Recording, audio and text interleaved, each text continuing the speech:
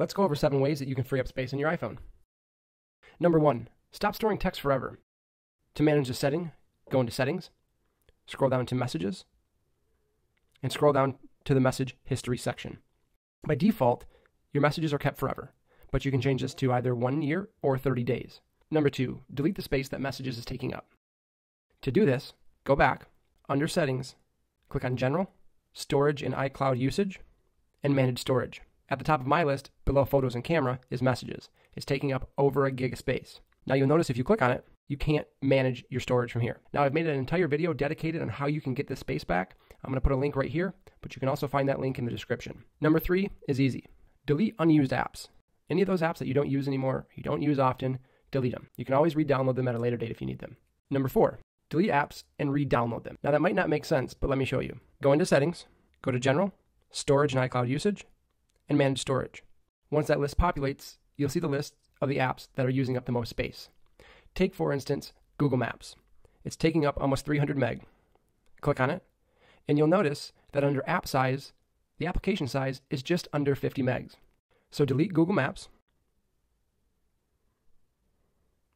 head back to the App Store, and re-download it. Once your download is complete, go back to Settings. I'll do this by doing a double tap on the Home button. Now you see that Google Maps is no longer at the top of my list.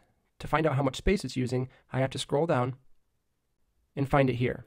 Now, one thing to keep in mind when you delete and reinstall applications is you're going to need to know your passwords to log back in them, like Facebook or Google Maps. So keep in mind, if you have any stored information in that application, you might want to think twice before you do this. But if you need to free up space, you need to free up space.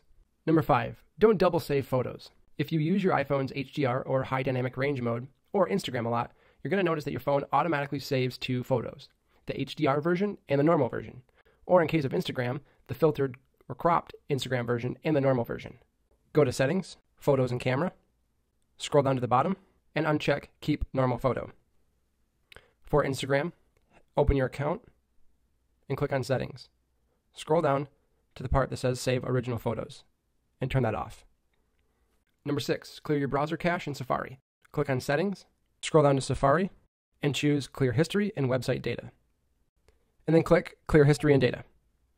Number 7, stop using photostream. Your iPhone's photostream automatically syncs your last 1,000 photos across your iOS devices.